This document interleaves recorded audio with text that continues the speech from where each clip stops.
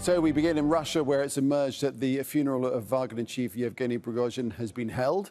His press service said that Prigozhin was buried in a private ceremony outside his home city of St Petersburg. The Kremlin said President Vladimir Putin would not attend the funeral of his former ally. Services were also held for other leaders of the mercenary group, who the Kremlin says were killed in a plane crash last Wednesday. They included Valery Chekalov, Wagner's head of logistics. Let's cross straight away to Yulia Shapovalova, who's live for us in Moscow. So, Yulia, tell us more what we know of Prigozhin's funeral.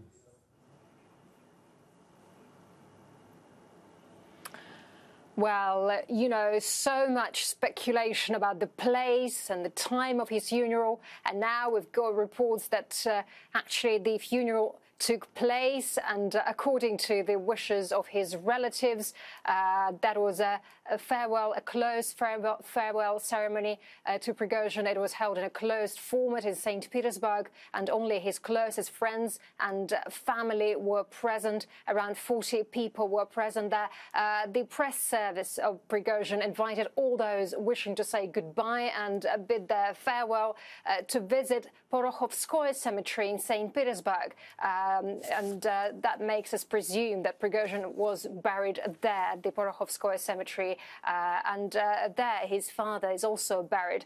As he had the title of the hero of Russia, he was supposed to be buried with military honors, but we understand that none of that actually happened. Yulia, why do you think the funeral has been kept out of the public eye to the degree that it has?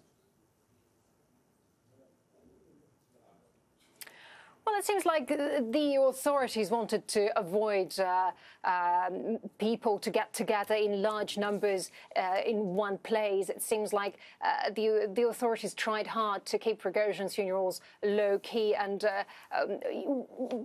earlier we saw some kind of activity in other cemeteries in St. Petersburg to kind of treat his supporters as really very many people wanted to get together to say goodbye to Prigozhin, to the Wagner leader. And obviously we understand that all those people who actually crashed in that plane crash last week, they are presumed to be buried in different places to avoid crowds of people getting together. And as you mentioned, President Putin wasn't present at the Prigozhin funeral, at the Prigozhin burial ceremony as well. Yulia Shapovalova, thanks for that. Let's take this on. We can speak to Jack Margolin. He has extensively monitored private military companies. He's currently writing a book on the Wagner Group. Joins us live now from Washington, D.C. Jack, thanks for joining us now. In reality, it's no surprise that this was done without any fanfare? Not really, no. I mean, I think we've seen already that the Russian state has had to navigate a very uncomfortable line here. Putin referring to Prigozhin as a very successful businessman who's made some really meaningful sacrifices for the Russian state, but someone who made mistakes in his life. I think similarly, this lets them avoid having to confront more publicly the issues around Prigozhin and his service to Putin. Had it been a well-publicized funeral, would it have been extremely popular and widely attended? I think so. There's a sort of cult of Wagner within Russia. We've seen recently ceremonies in memorial to Prigozhin, which the Russian state, I think, has been very intentional in not shutting down. And those have been pretty widely attended, as well as car rallies that happened even before his death. So there's quite a large following of not just former fighters, but also folks that admire the Wagner Group and what they represent for this resurgence of Russian nationalism. So what now about Prigozhin's legacy and what kind of problem that presents for Vladimir Putin?